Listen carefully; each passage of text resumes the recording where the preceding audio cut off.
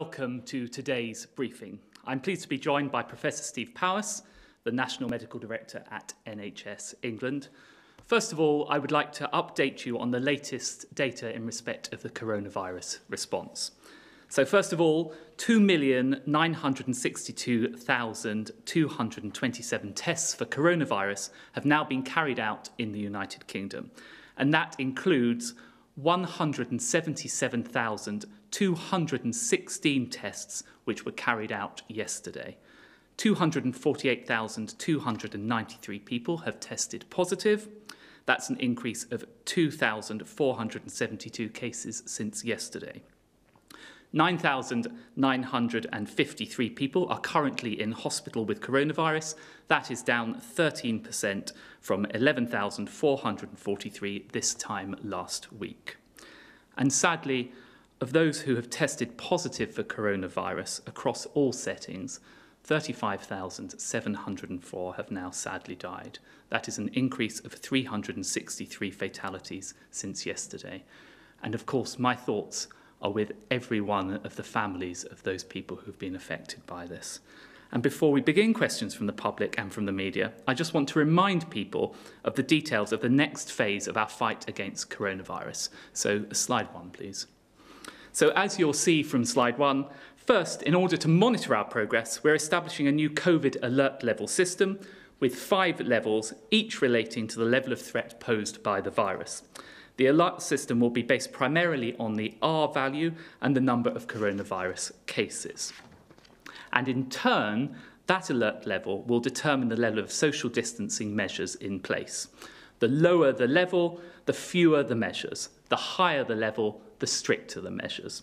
And throughout the period of lockdown, which started on March the 23rd, we've been at level 4. But thanks to the hard work and sacrifices of the British people in this lockdown, we've helped to bring the R level down, and we're now in a position to begin moving to level 3 in careful steps. May we have slide 2, please? So as you'll see from this slide, we have set out the first of 3 steps we will take to carefully modify the measures, gradually ease the lockdown, and begin to allow people to return to their normal way of life, but crucially, avoiding what would be a disastrous second peak which overwhelms the NHS. And after each step, we will closely monitor the impact of that step on R and the number of infections and all the available data, and we will only take the next step when we are satisfied that it is safe to do so. So step 1, as the Prime Minister announced this week, those who cannot work from home should now speak to their employer about going back to work. You can spend time outdoors and exercise as often as you like, and you can meet one person outside your household in an outdoor public place, provided that you stay 2 meters apart. Slide 3, please. So as you'll see from slide 3, having taken the first step in carefully adjusting some of the measures and our advice on what people can do, we've also updated what we are asking people to do, which is to stay alert, control the virus, and save lives. Yes, staying alert for the vast majority of people still means staying at home as much as possible. But there are a range of other actions that we're advising people to take. So people should stay alert by working from home if you can, limiting contact with other people, keeping distance if you go out 2 meters apart where possible, and washing your hands regularly, wearing face covering when you're in enclosed spaces where it's difficult to be socially distant, so for example in some shops and on public transport. And if you or anyone in your household has symptoms, you all need to self-isolate. Because if everyone stays alert and follows the rules, we can control coronavirus by keeping the R down and reducing the number of infections. This is how we can continue to save lives and livelihoods as we begin as a nation to recover from coronavirus. Now, over the past months, we've all naturally been focused on the huge life or death health implications of this pandemic.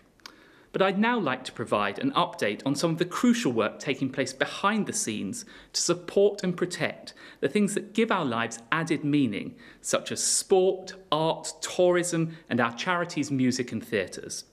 And when we look back on the coronavirus, one of the things we'll remember is the incredible contribution made by so many people. And as a way of showing our national gratitude to these everyday COVID heroes, we're announcing today that we're delaying Her Majesty the Queen's birthday honours list until the autumn so that they can be recognised and celebrated. And as the Prime Minister said today, I'm delighted that Her Majesty the Queen has approved a knighthood for Captain Tom Moore in recognition of his outstanding achievement in raising nearly £33 million for NHS charities. And Captain Tom set a marker of generosity, and the public have matched it. Incredibly, it now looks as if British people and businesses have now contributed over £800 million, and that's just through national fundraising campaigns alone. And a great deal more has obviously been raised at local levels. And as the British people have generously given their time and their money, the government has sought to back them every step of the way. So we promised to match every penny raised by the BBC's Big Night In campaign, and after a fantastic public response, I'm delighted to announce today that over £70 million is now being distributed by Comic Relief, Children in Need and the National Emergencies Trust to charities on the front line. Now this comes on top of the hundreds of millions of pounds we've already announced for charities doing vital work to support those suffering from poor mental health, to help the victims of domestic abuse, and to make sure hospices can continue to care for families in these most difficult of circumstances. And today, I'm pleased to confirm that the government's dedicated support scheme for small and medium-sized charities, the Coronavirus Community Support Fund, will open for applications this week. Initially, there will be a £200 million tranche of government funding, and this will be administered by the National Lottery Community Fund. And this will focus on those charities we may not know nationally, but who are a lifeline to communities at a local level. And on top of that, I can also announce today that we're releasing £150 million from dormant accounts to help social enterprises get affordable credit to people who are financially vulnerable and to support charities tackling youth unemployment. So our charities, both large and small, have really been at the forefront of this national effort to defeat the coronavirus. And together, all of this amounts to a multi-billion-pound boost for Britain's charities. And I know that people are also eager for news of the return of live sports and the arts. And I know that the last few months have felt rather odd without them, and our calendars have been strangely bare. Finding creative, crowd-free ways to navigate the coronavirus is the biggest challenge for our recreation and leisure sectors right now. So this week, I'm setting up a renewal task force which will help them bounce back. It'll be made up of the brightest and the best from creative, tech and sporting worlds. These are experts in their field, and they'll be advising me on how they find new and different ways to get industries back up and running. And just to give a few examples, it includes Alex Scott, a former Lioness and Olympian and now an award-winning broadcaster, and she will help us think through how we can get sport back safely in a way that works for both clubs, players and supporters alike. Similarly, Lord Grade, former chairman of both the BBC and ITV, will provide an insight as to how we get our creative and media industries back up and flourishing again. And Tamara Rojo, the English National Ballet's artistic director, will give us ideas for how we start to get our art scene back up and running.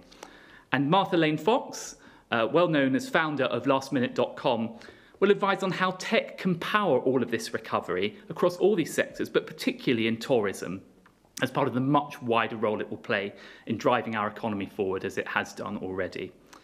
Meanwhile, bit by bit, we are developing guidance that's helping some of the lighter bits of our economy return to this new normal. So we have supported the safe return of TV production, meaning our broadcasters are able to keep some of our favourite shows back on the TV screens, whether that's Corrie or EastEnders. We've helped to reopen the country's tennis and basketball courts and guided elite athletes back into training safely. And that, in turn, will pave the way for the return of live sports behind closed doors in the near future. Normal life, as we have known it, is still clearly a long way off, and the path to get there is a narrow one. But these things will return when it's safe for them to do so, and thanks to the same drive and creativity that makes a great performance or a great piece of art. And I really think that when they do, and when we've overcome this crisis together, we'll appreciate them that much more. And with that, I'll hand over to Professor Steve Bowes. Thank you very much, Secretary of State, and good afternoon. If I could go through the data slides for today, with which I'm sure you have become familiar. So the first slide shows information on social distancing and how the British public have responded to the requests that we all socially distance in order to reduce the rate at which the virus, the coronavirus, is transmitted through our communities. And as I've said before, it's only by doing that that we will keep this under control, that we will reduce the number of deaths that we have unfortunately seen and the number of admissions to the NHS and the pressure on the NHS. So this slide shows a number of graphs, data from both vehicle mobility, so transport in cars and light vehicles and heavy goods vehicles.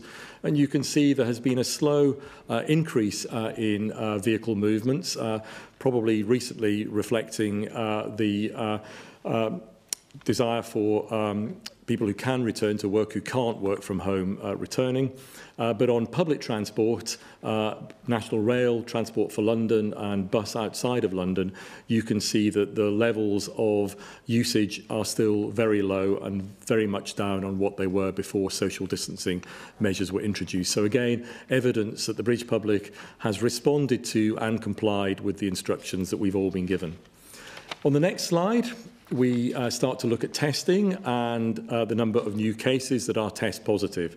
And as you've heard from the Secretary of State, there has been an increase in recent weeks, both in the capacity of testing and in the number of people who are being tested. And you can see that at the graph at the start. We're now nearly up to 3 million tests that have been performed in total.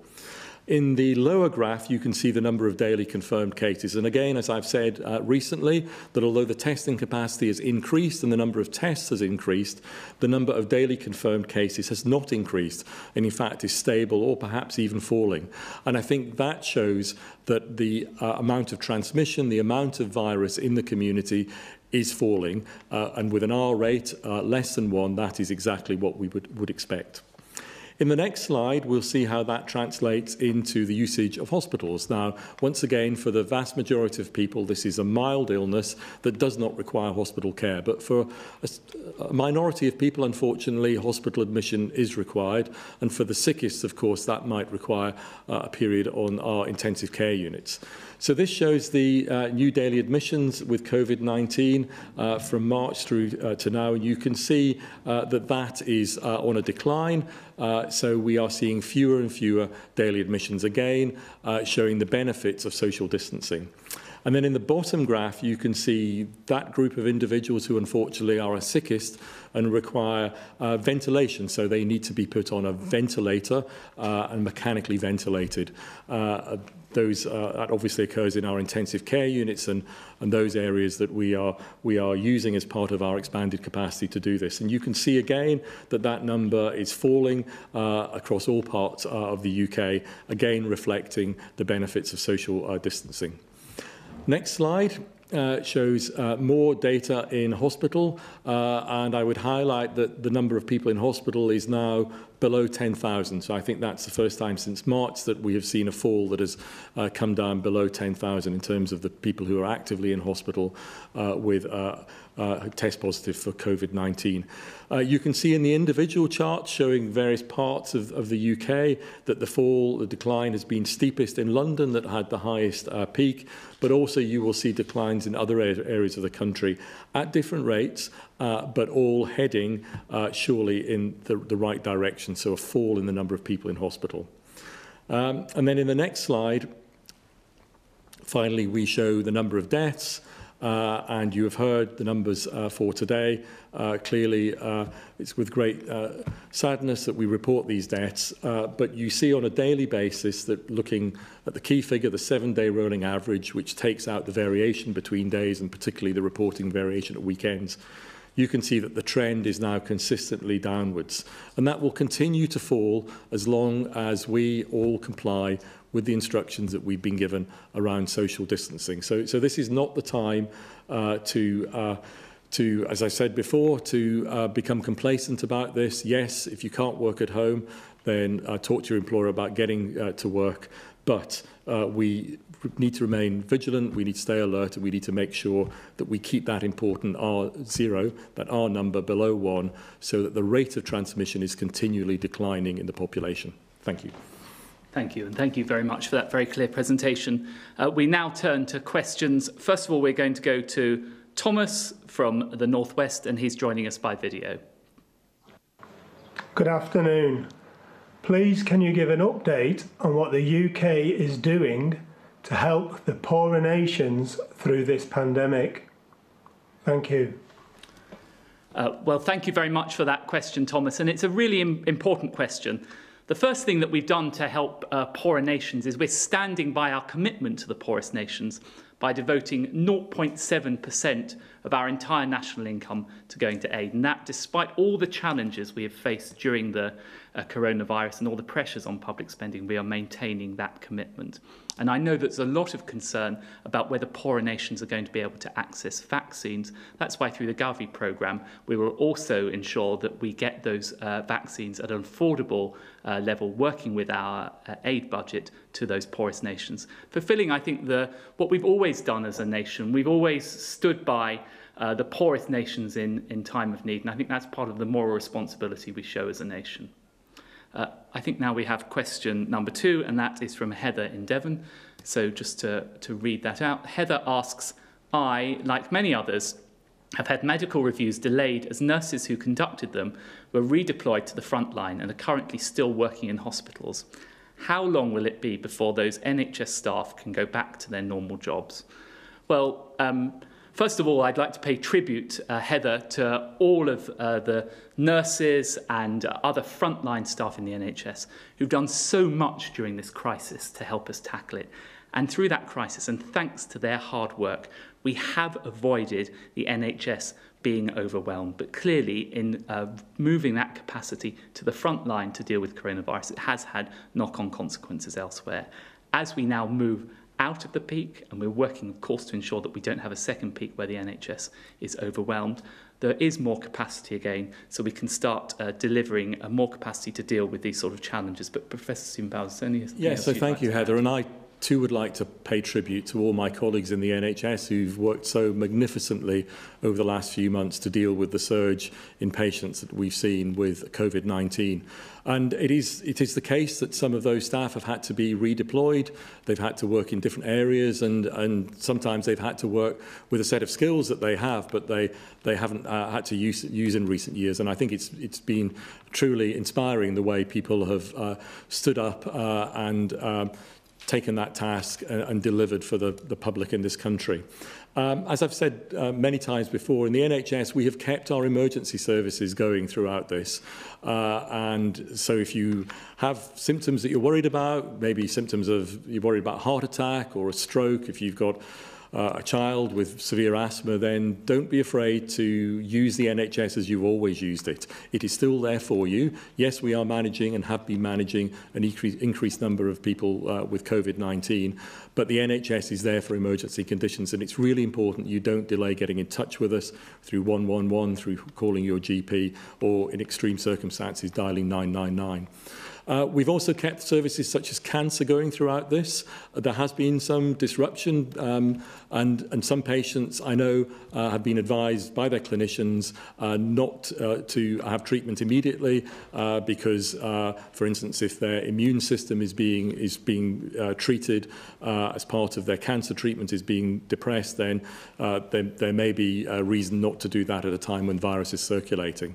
But now that we've come over the peak, we are in a position, as the Secretary of State says, to start to build up those NHS services where we've had to redeploy staff and perhaps that we have had to delay. So you will see over the next weeks and months a standing up of all those NHS services so that the routine reviews can start to be done again. But I'm sure everybody understands that at a time of public emergency where we saw that surge in the virus over April, it was the right thing to do to make sure that our staff were focused on the response to that. But now we can start to get back towards normal, although a new normal, because we will have to do that in the context of still having some underlying COVID-19 in the community. Thank you. Now I think we come to the next question, and that's from Nick Watt for the BBC. Nick, are you there? Thank you. I have a question for you, Secretary of State, and a question for Professor Powys. So, Oliver Dowden, in his televised address earlier this month, the Prime Minister talked about the awful epidemic in care homes. And this morning, your Cabinet colleague, Robert Buckland, acknowledged that care homes were given less priority for testing than the NHS at the start of this crisis. And then he said, sadly, there were far too many cases of infection and deaths in care homes. And yet at Prime Minister's questions today, Boris Johnson appeared to brush aside concerns and questions about the level of testing in the early stages of this public emergency. So what is it? Gloss over possible mistakes in the past, or face up to the fact, as Robert Buckland said, that maybe things could have been done differently? And for Professor Powys, can I ask you, your scientific colleague, Dame Angela McLean, said yesterday in answer to a question about whether schools can open on the 1st of June, she said that you need to have a highly effective track, trace and isolation system in place. Today, the Prime Minister said that there will be a test, track and trace system. It will be in place, he said, by the 1st of June. Now, given that there have been sort of moving about on the dates about when this might happen from ministers, are you confident, Professor Powys, that the McLean conditions will be met, given that there are concerns over the app, and whilst there will be 25,000 trackers who will be able to track 10,000 cases a day, and yes, that is 4 times the number of confirmed cases, that is probably well below the number of actual cases in the UK? Well, thank you for that question, Nick. Perhaps if I deal with the first one about glossing over and then hand over to you, Stephen Powys. It is categorically not the case that we have glossed over this, and I think the Prime Minister has been very clear about the challenges that we face in care homes. And of course, every death in a care home is one too many. But that is precisely why we've introduced this care home action plan. That means there's more money going into care homes. For example, an extra £600 million was announced very recently. That's why we're ramping up the testing in care homes. That's why we're ramping up the protective equipment for care homes. Why, for example, we've introduced a dedicated hotline so that they can get that protective equipment into care homes. And actually, as a result of those measures, whilst the numbers remain too high, the indicators suggest that we are moving in the right direction, whether that is reducing number of deaths or reducing number of new infections. Stephen Powys. Yes, so maybe going back to the first principle about the overall strategy, what's important is to keep the R number below 1, as I said a little bit earlier, because it's only by keeping the R below 1 that the rate of transmission falls in the community. In other words, the amount that is being passed on from person to person is less than 1 on average, and therefore the infection rate is going down. And you achieve that in a variety of ways, and track and trace is one component of the measures that will need to be kept in place, at least in the foreseeable future, to ensure that R is below 1. So the first point I'd make is as Angela said yesterday, track and trace, and an effective track and trace strategy in place is a very important component of keeping the infection under control, but it's not the only thing. It needs to be seen combined with other social distancing measures that over time, as the strategy towards a virus in the community evolves, may be relaxed, but track and trace is not the only thing that needs to be in place. And I think, as the government has said, clearly timing is an issue for government. We can advise, but it's a question for government. I know the government would want to see, and I think they've said, that they need to have the context that there will not be a rise of R above 1 in order to move in the subsequent steps of any release of lockdown measures. So track and trace, yes, very important, but it's just one of the measures that we will need to keep in place going forward to ensure that transmission rates stay below 1. Nick, would you like to ask any follow-ups? Yes, could I just come back to you, Oliver Dowden? Yes. You're saying that you're not glossing over anything, but there was a very different tone from Robert Buckland today when he was saying maybe things could have been done differently.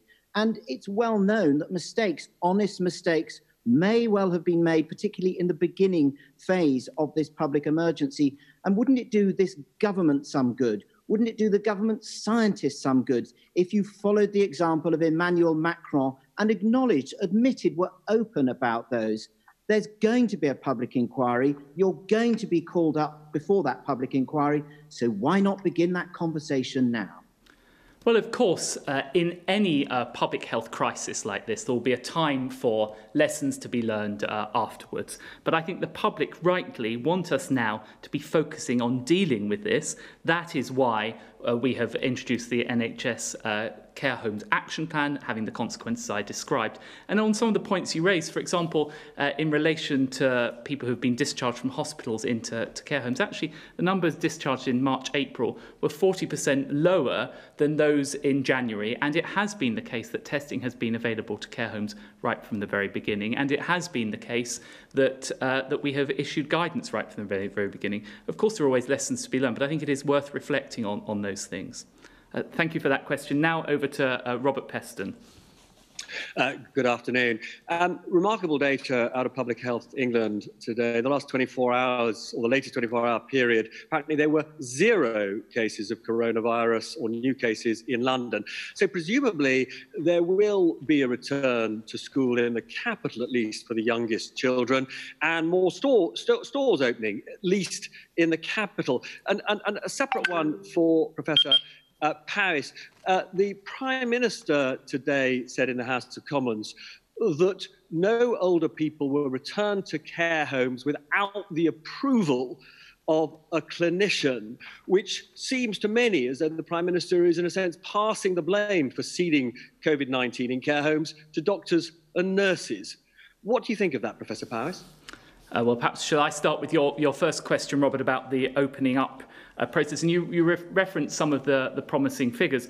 I'd also just, it is worth reflecting again on those test numbers where we're now up to 177,216 tests. So it's not just the numbers that are moving in the right direction, although of course we have to be highly cautious about it, but also the government response continues to ramp up. Now, the Prime Minister set out the path that we will go down in terms of easing the lockdown. He set out this 3-stage process. The next stage, and we've said from the earliest, will be from the beginning of June. We will look at some of the measures that you discussed around, for example, opening up non-essential retail. In respect to the question about schools, I really think we should try and open schools if we possibly can. And a lot of work, I know my friend, the Education Secretary, has put a lot of work in, as indeed as the Health Secretary, about thinking about how we can do that safely, whether that is staggering entry times, whether it is keeping children together in groups of 15. And the reason for doing all of that is because I think there's very strong evidence that particularly for the most disadvantaged children in those early years, it's not cost-free for them not going to school. There is a cost. So if we can get them back in the way that we safely can do so, we should do so. But it will only be guided by the evidence. That is moving in the right direction at the moment, but we'll be very cautious about that. Stephen, is there anything you want to... Thank you, Robert. So I was a frontline doctor for many, many years, and I wouldn't discharge a patient from a hospital into whatever setting, home or care home, unless I was absolutely confident that their medical treatment was complete and they no longer required hospital treatment. And indeed, I think it's always worth making the point that particularly for our elderly population, remaining in hospital when your medical hospital treatment is complete can be harmful to individuals. So I'm absolutely sure that my medical colleagues would not be discharging patients under any circumstances unless they were sure that their medical treatment in hospital was complete, they were fit for discharge, and it was safe to discharge them. Robert, any follow-ups you want to ask? Well, yes, just on the return of children to schools and non-essential stores, are you allowing the possibility that this could happen on a region-by-region basis? Because, as I say, if there are literally no new cases in London, there's a very strong argument that even if other parts of the country are not ready for children to go back and the rest, London is ready.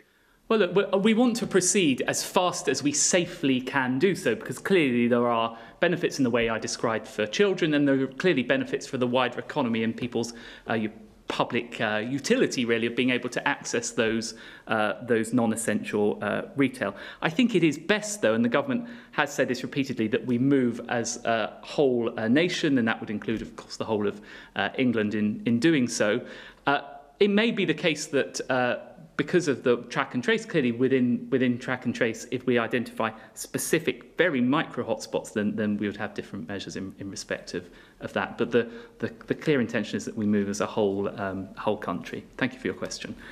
Now over to Ben Kentish from LBC.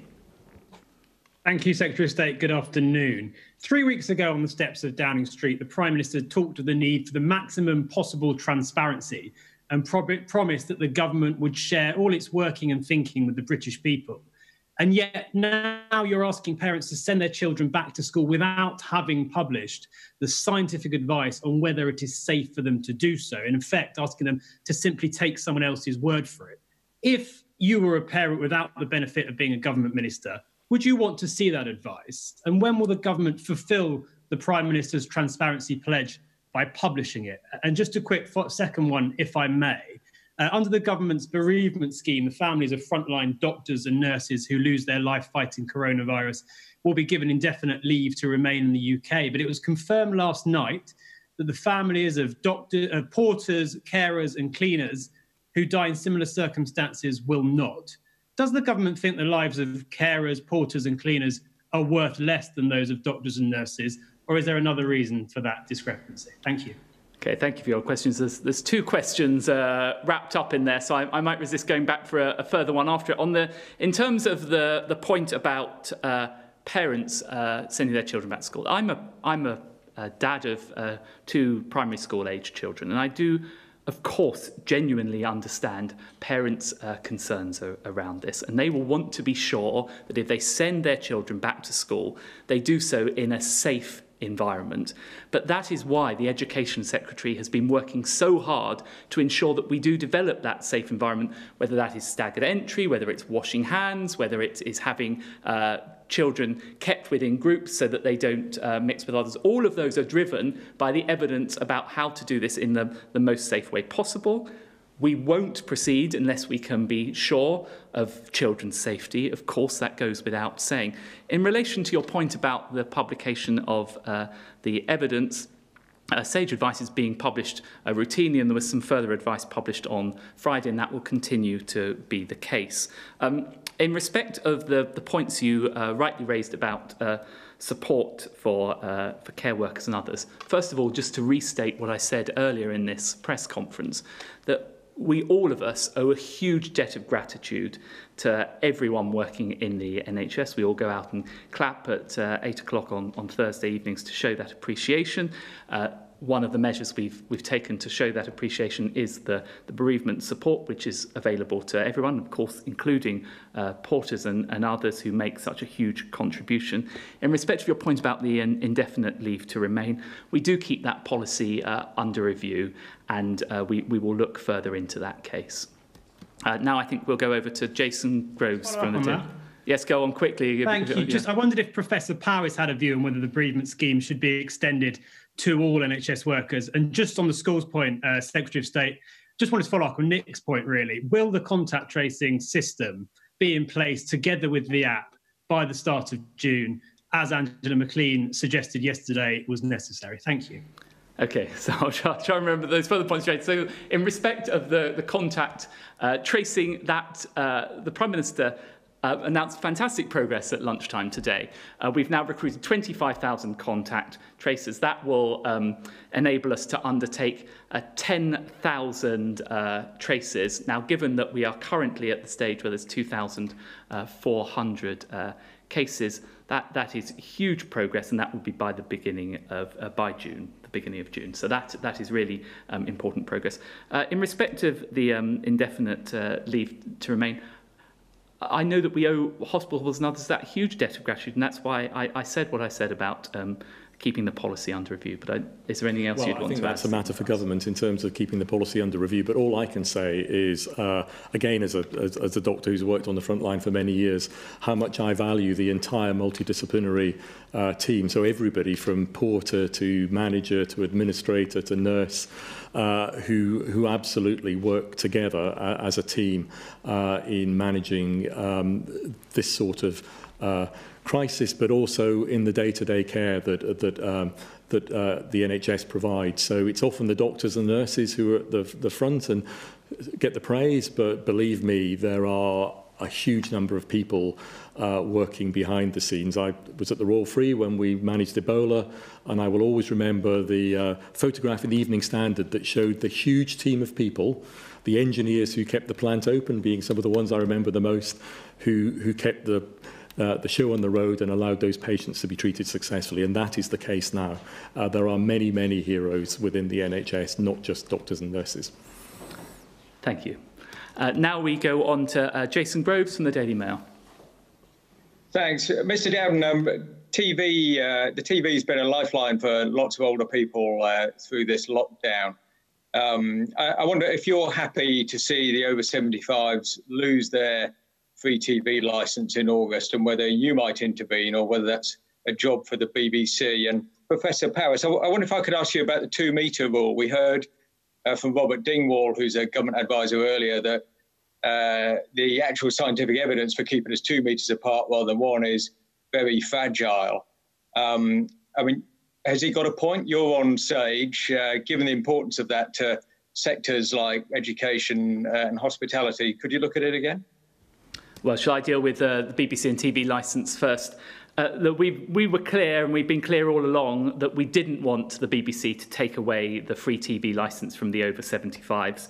I think the BBC made absolutely the right decision in saying that in the middle of this coronavirus crisis, when particularly older people are being asked to self-isolate and are feeling lonely, often the TV is a lifeline for them, it wouldn't have been acceptable to take away that TV licence, which is why they rightly extended the proposal for removing it to the beginning of August. I very much hope that if we are in the similar situation come the beginning of August, the BBC will show similar flexibility again.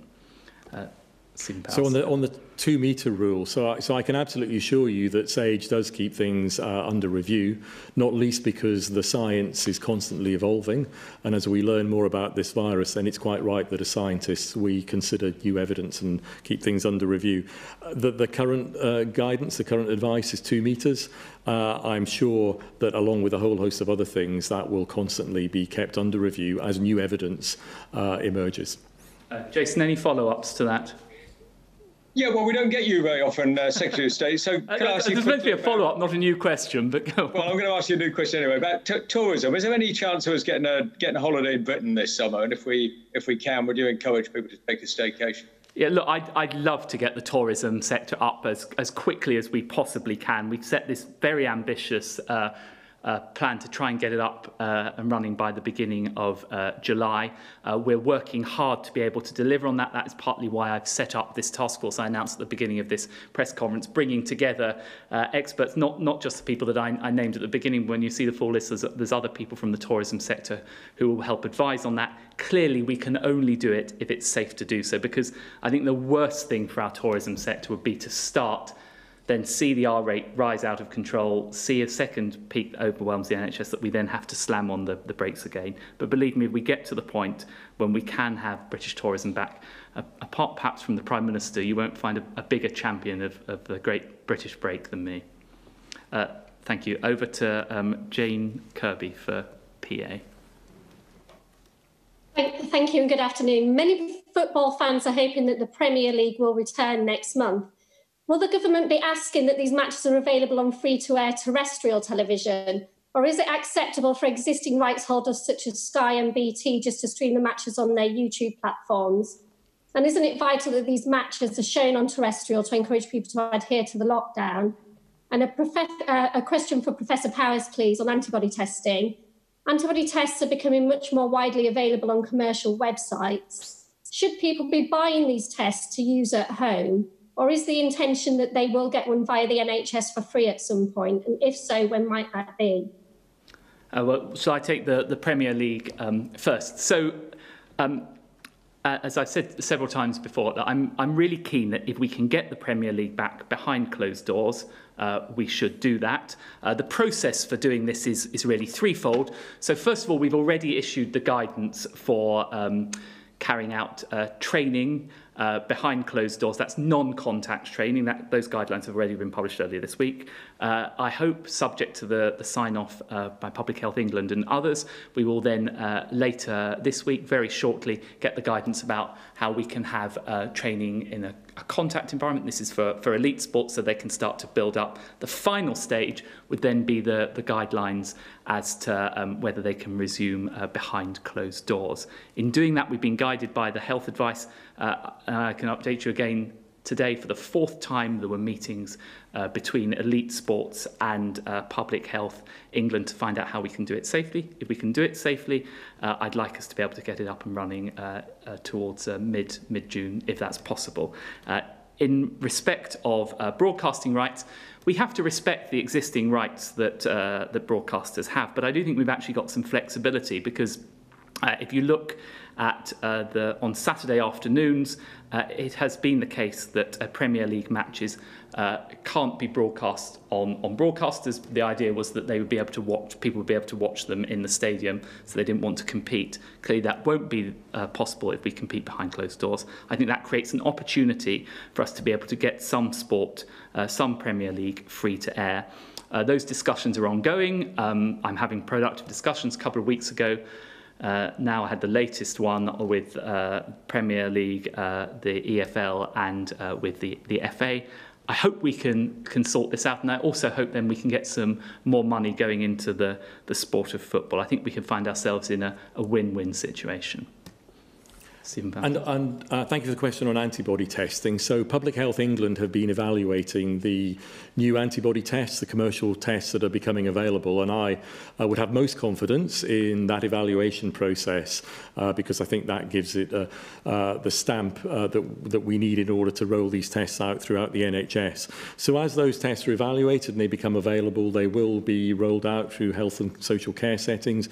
Initially, their use will be in those settings, and also for surveillance within the community, so that we get some information on how many people in the population may have been infected by the virus. So that is where we will start from. I would caution against using using any tests that might be made available without knowing quite how good those tests are. So Public Health England, as I say, is evaluating them for the NHS. I would caution people against being tempted to have those tests. I think one other point to make about the antibody test. The antibody test shows you that you have had the virus. Once you have the virus, the body's immune system develops antibodies against it, and it's those antibodies that are detected typically a number of weeks after you've had the virus. So it tells you you've had it. What we don't absolutely know at the moment is whether having antibodies and having the antibodies that are tested in those tests means that you won't get the virus again. We will only know that over time through the science of understanding the type of antibody that's being produced, but also by following people over time to see that when you develop an antibody and you test positive for an antibody, whether you get the virus again. So what I wouldn't want people to think is just because you test positive for the antibody, that it necessarily means that you can do something different in terms of social distancing or the way you behave. Because until we are absolutely sure about the relationship between the positive antibody test and immunity, I think we as scientists would say we need to tread cautiously going further forward. That information will become available over time, but it will take some time to get there. Thank you. Jane, do you have any follow-up? Yeah, if I could just ask Professor Paris, does he mean by that we can hope that everybody in the country will get access to an antibody test via the NHS for free? And are there any discussions going on at the moment for a timeline for that? Would it be, end of this year, next year, or so on? So what I would say is exactly what I said, is that we're at an early phase of these tests, and where we will use them first is in health and probably social care settings for patients, obviously, but also for staff in those settings where it is most important that we understand about the infection. Thank you, Jane. And finally, to Mike Brown from the Teesside Gazette. Thank you. Good afternoon. Afternoon. Our Middlesbrough has currently the 4th highest infection rate for coronavirus in the country by population. It has the highest mortality rate in the North East, and council leaders believe that its current R rate is around 0.85. People in Middlesbrough can't sit on a park bench in their local park because our mayor believes that the risk from coronavirus is still too high. I have 2 questions. Firstly, for the Secretary of State, previously local micro lockdowns have been discussed to tackle areas where there's a significant spike in new cases. Can you tell me what specific work the government has done to prepare vulnerable and hard-hit areas like Middlesbrough for a future significant spike in cases once lockdown measures are eased? And how do you expect local authorities and public health teams to be able to enforce those? Secondly, for Professor Powis, one council on Teesside has already said it will not reopen schools on June the 1st due to our higher than average rate of infection in the North East. Does the UK's one-size-fits-all policy for reopening schools on June the 1st, will that work in places like Middlesbrough and the rest of Teesside? And how confident is the government that our already high R rate won't go back over 1 once schools are reopened? Well, thank you, and thank you for your question. As the Secretary of State responsible for media, it's great to hear the Teesside Gazette asking a question at the press conference. First of all, you asked about how we would protect the most vulnerable.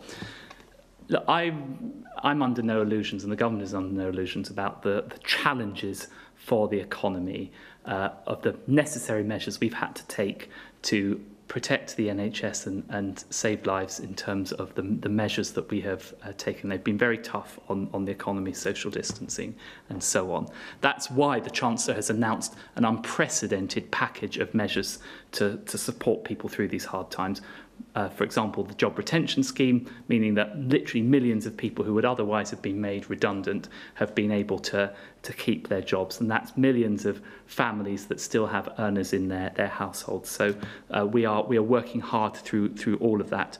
On the point about local authorities and enforcing, and the point about schools, I really hope that as we go through this, we can do so in a constructive spirit, whereby we can move together as a whole country and get children back to school for the reasons that I set out. And I do genuinely understand, really understand the concerns of teachers, I understand the concerns of parents about whether this is safe to do so. That is why we are working so closely with them. But I think the way to do this is to do so in a constructive spirit of engagement. I think on your final point about, or maybe your second one, individual outbreaks, that is why we're working so hard on the track and trace. The fact we've made this progress already means that we will be able to, if there is outbreaks, it's important to understand what this track and trace means. It means that if we find someone's been infected, by tracing, we can find out who else they have been in contact with and get those people to self-isolate, and in that way control the spread of the virus. And I think that's a very important measure. But Stephen. Yes, so thank you for the question. So I think the first point is, of course, on the R number. As long as it is below 1, it means that the amount of infection in the community is reducing. It's simply that the lower it is, the faster that it is reducing, and the nearer it is to 1, the slower it is reducing, but it is still reducing. So as long as it is below 1, over time we will see reductions in the number of infection in the community. I think that's a really important point to make. Secondly, as I've said before, it's usual in infections and in epidemics to see variation by geography. So, for instance, in the flu season that we have every winter, we see an increase in the number of flu cases. It's very typical to see that flu picks up and falls in different parts of the country at different times during the winter. So that is a very sort of natural pattern to an infectious disease. Clearly, it's important that we have national measures in terms of lockdown measures and social distancing, and I think that is the best way overall to approach this. But as we get to a point where we are talking about individual outbreaks, then there will be a need for interventions around those outbreaks. And in fact, that's no different from the public health response that occurs for any outbreak of an infectious disease. A set of measures will be taken by public health colleagues, either in local councils or with Public Health England, to ensure that a particular outbreak in a particular area is taken under control.